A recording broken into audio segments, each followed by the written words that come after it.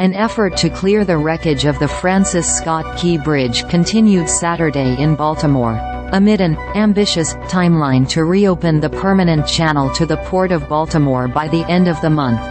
Though White House officials have warned the rebuilding process will not be quick.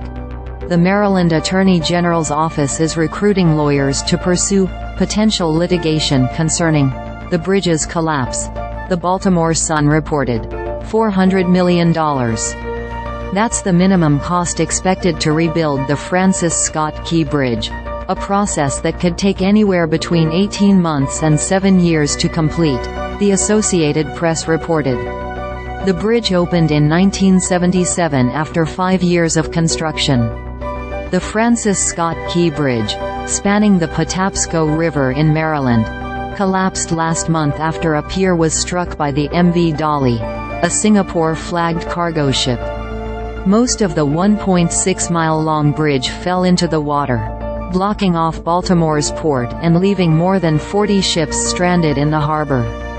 Following the bridge's collapse, Transportation Secretary Pete Buttigieg warned the rebuilding process for the bridge will not be quick, or easy, or cheap. A precise timeline for the rebuild won't be available until an investigation by the National Transportation Safety Board is completed, according to Buttigieg, who noted there is an estimated $950 million available in emergency relief funds. A portion of the cargo contains a wide range of packaged materials and consumer goods, Coast Guard Vice Admiral Peter Gautier said. Over 500 businesses affected by the bridge's collapse last week have applied for long-term, low-interest loans to help cover their costs, the Small Business Administration told Forbes earlier this week. SBA Administrator Isabel Casillas Guzman said the impact of the bridge collapse has really been felt by supply chain, logistics and transportation companies that focus their business on the port. Other small businesses from Maryland, Delaware and Pennsylvania are facing additional ripple effects, Guzman said.